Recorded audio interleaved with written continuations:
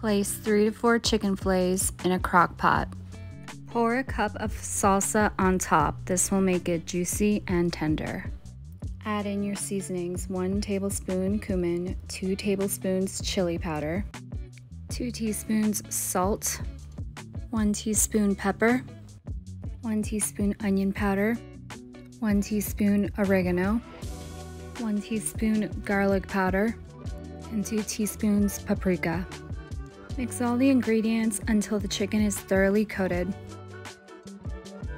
Cook on low for 5 hours or high for 3 hours.